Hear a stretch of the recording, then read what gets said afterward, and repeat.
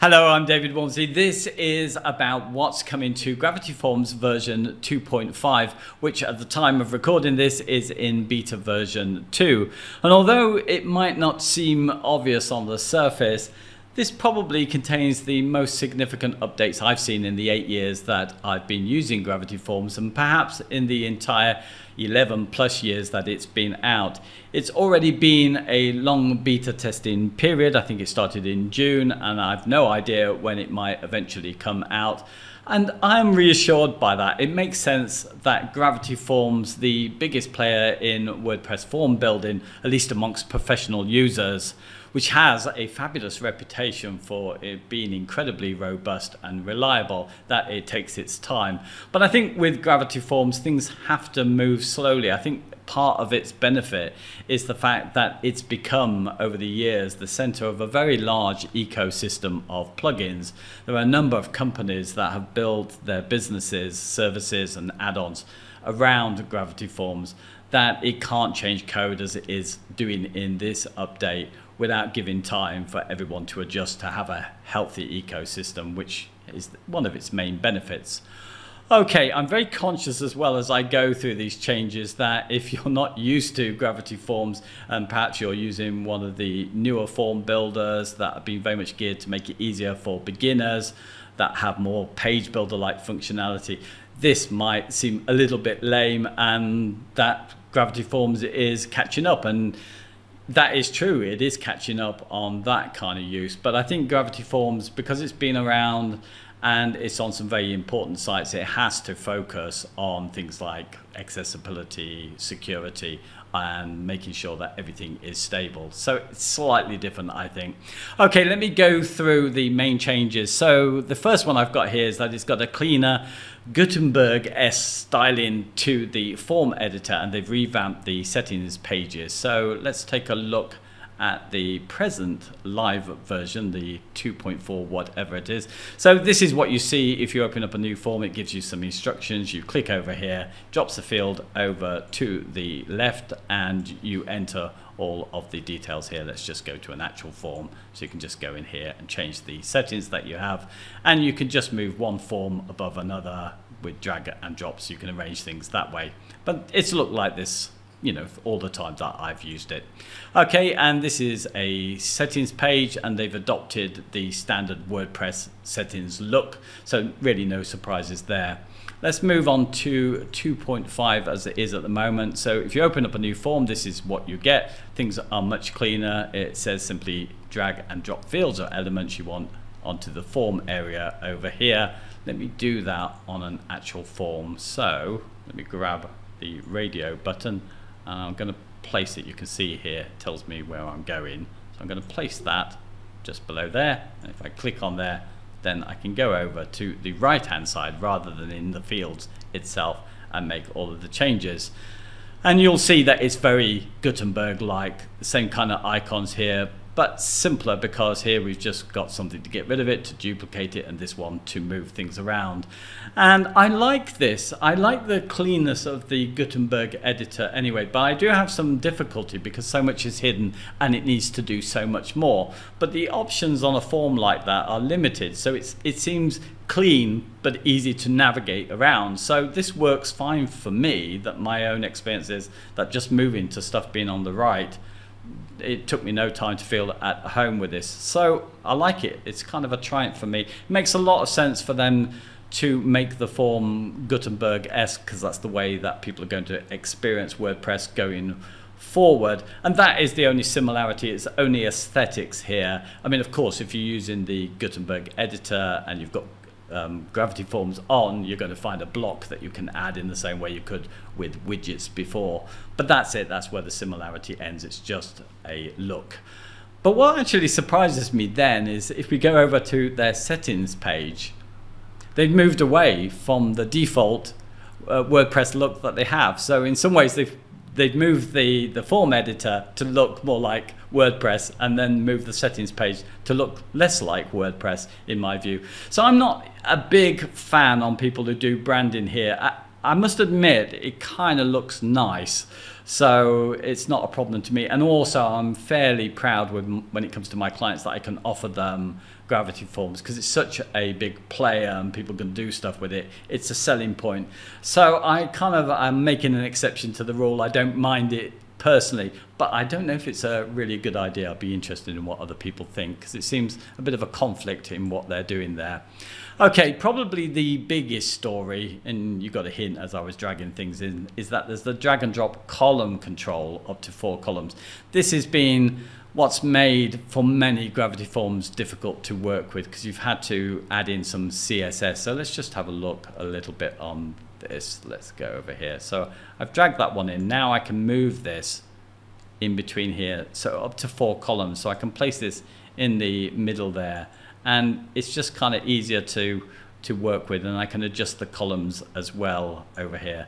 So that's nice, because previously you would need to actually go in to, I think, the appearance over here and put in custom CSS if you wanted to do this. Of course, everything you could do before you could do with this, so there's no change. It's just that this makes it kind of easier to work with.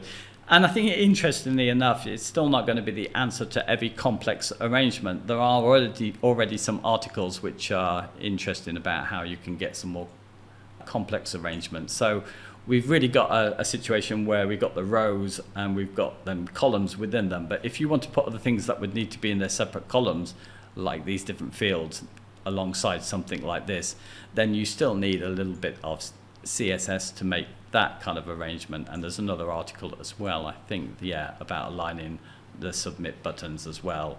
And again, that requires a little bit of CSS, nothing complicated, but I just thought I would point that out. Also, other things with this form here, it's not advanced in the way that you can go undo something that you've changed. So you could refresh your page if you don't like what you've done, and everything happens after you've saved, so maybe it's not needed. But it's not kind of that experience, not a page builder experience with it. But I really like it. I think it's nice. Let's go to the next thing here. Now, interestingly enough, this is what Gravity Forms put as their lead-in story. This is the first thing that they put down on their list of main changes, and that is there's going to be front-end user experience changes, that it's going to be revamped with a focus on usability. Well, usability always comes up with Gravity Forms anyway, but they're being helped by a specialist, Ryan Reitfield, I think that's how you say it, at Level. Let me just find her. I had a look at their site there. So they're a big digital agency, Dutch agency, and they have a focus on accessibility. And I completely agree with her that it's not just a courtesy to some, it really is an essential component of quality of work. So I'm really pleased that they are looking at this kind of stuff, getting advice. And it leads into the next feature, which is new form markup and styling as well. So some of that's going to make it easy for styling, but that's the fundamental code changes. The reason I started looking at this is that if you've seen other videos I'm doing this project called Beaver Junction, where I'm trying to share templates, want to do exactly the same and share styles with other people, but I know there's going to be some changes, so I'm looking at those changes before I put that kind of stuff out. And they say also there's going to be improved theme integration, so when you add it to themes, it's going to naturally look a little bit better just out of the box, and they're talking to some theme authors about that. Let's just go over the other additions that they've listed. So this won't mean much to me or many people, that there is a new settings API. This is for people who are developing add-ons for Gravity Forms, doing clever stuff, who want to have settings pages for theirs. So that's there. There's added security enhancements. Well, it's almost there with every update and small updates anyway. Security has been one of their top priorities. A lot of people work with them on that as far as I can see, and that's a good thing. The next one, I'll just have to skip over because I can't remember what this is, but conditional logic, that pages hidden via conditional logic will no longer appear on a page navigation, which alleviates end user confusion. You might need to look into that yourself because I can't remember what that's about. Okay, some of the nitty gritty now. So the big change really, I guess, if you're styling stuff, is that they've changed the markup. So now things are they're actually wrapped in a div or field set, not in a list item any longer. And there's a whole list of other changes to the markup here. I'll just pick those out. So this is what I'm looking into, so I can do some more styling to share some stuff with people. So that is looking at there. And they're adopting CSS Grid as well. That's probably going to make it a lot easier if you can understand what's there to make complex layouts with CSS Grid.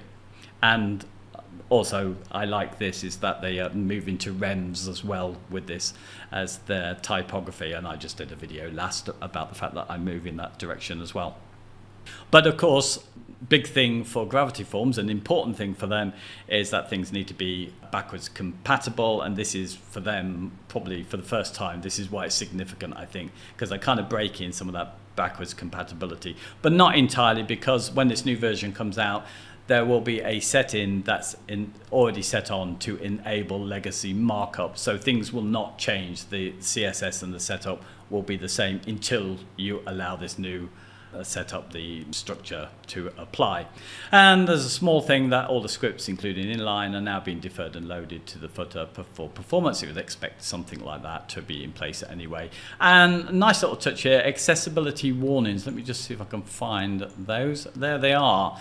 So you're going to get some little warnings when building out the forms where things may be a problem to other users. I think that's quite a handy thing to have, because I wouldn't be considering this when I'm building the form, and this is going to be a handy reminder. So that's pretty much it. That's what we've got. I think I've covered everything I need to. I've already mentioned that reason I'm looking at this is part of my Beaver Junction project. I want to be able to share some JSON files, some templates that I've set up with the styling that goes with that.